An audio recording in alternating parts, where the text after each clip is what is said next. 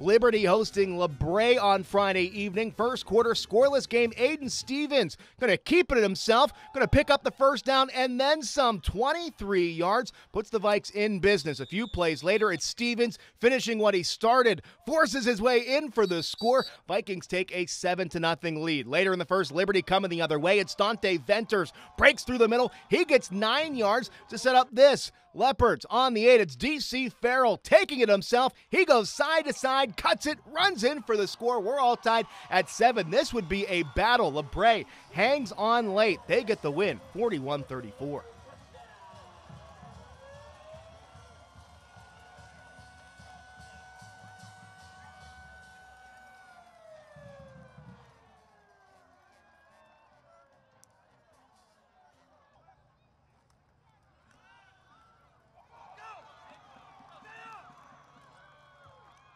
Dante Venters, the goal carrier.